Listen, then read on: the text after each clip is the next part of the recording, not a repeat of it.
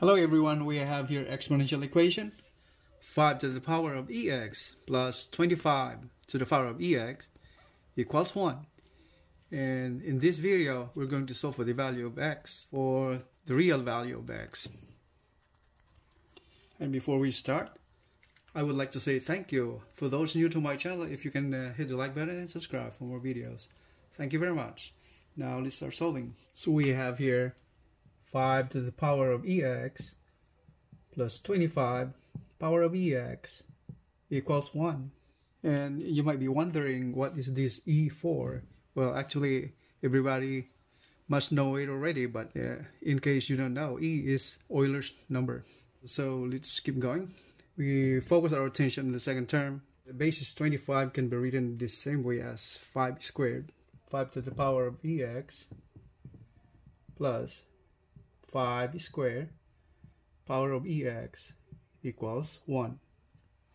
And this equation can be written the same way as 5 to the power of ex plus 5 to the power of ex squared equals 1. This is based on exponent rule formula, that is a raised to m raised to n power is equal to, written the same way as, a to the power of n to the power of m, and the same way written as a to the power of m times n.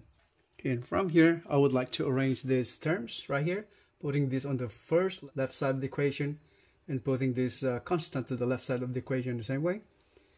So the equation now becomes 5 to the power of ex squared plus 5 to the power of ex plus 1 becomes minus 1, the left side of the equation now is equal to 0. So if you notice, this equation now is transformed to a quadratic equation because of the exponent 2 right there. Alright, so from here, let's introduce another variable to represent this 5 raised to the ex power. And now, so let's define that variable. So I'm selecting u, so let u be the value of 5 to the exponent ex. Now we have to substitute this value of u to this equation. U squared plus u minus 1 equals 0. And to solve for the value of u, we need to use the quadratic formula to get the value of u. So we have here the quadratic formula. Qf is equal to, we have a variable u, so u is equals to minus b plus or minus square root of b squared minus 4ac all over 2a. And since our equation is in the standard form, where we take the coefficients of each term, a here is equals to 1 and b here is equal to 1 also, but c is negative 1. So from here, we're substituting those a, b, c values into this equation, get the value of variable u. U now is equal to minus b is 1, so that is minus 1 plus or minus is square root of b squared, that's 1 squared, minus 4 times a is 1, and c is negative 1. That's all over 2. And a is 1, so 2 times 1. So simplify this. U now is equal to minus 1 plus or minus the square root of 1 squared is 1 minus 4 times negative 1, and this is minus, so this is positive 4. And divided by 2 times 1 is 2. From here, we can recall that u is just a substituted variable in place of 5 to the power of ex. So now we're using this value to substitute for the value of u equal to 5 to the power of ex. So 5 to the power of ex equals negative 1 plus or minus the square root of 5, 4 plus 1 is 5, divided by 2. So from here, we take the logarithm on both sides of the equation. The equation now becomes log of 5 to the power of ex is equal to log of the quantity minus 1 plus or minus the square root of 5 divided by 2. So from here, we can take down the exponent now as a coefficient from the logarithm exponent rule. That is, log of a raised to x is equal to x log of a. So exponent goes down as the coefficient. Equation now becomes ex times log of 5 is equal to log of negative 1 plus or minus square root of 5 divided by 2. And from here, checking the value of x, that means we're dividing both sides of the equation with e and log of 5.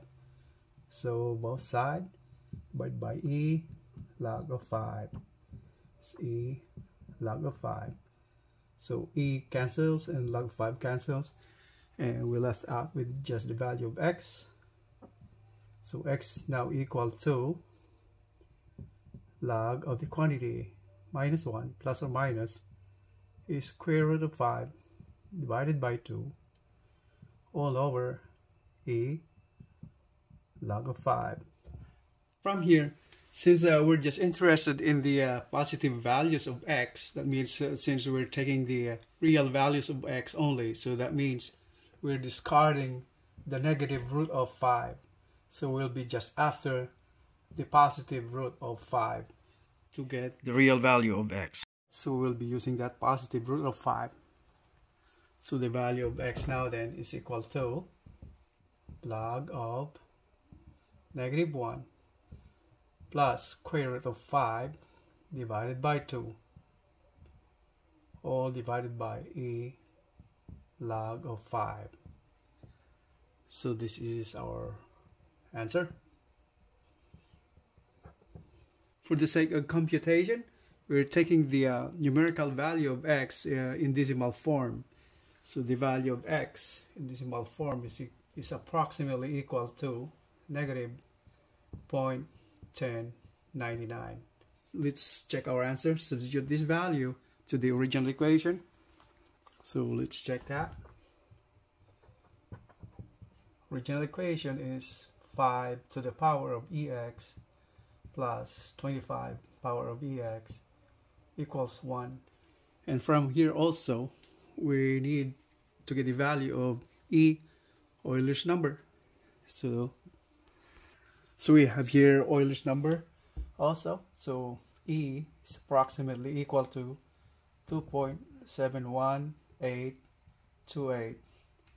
Here the first term now is equal to 0.618.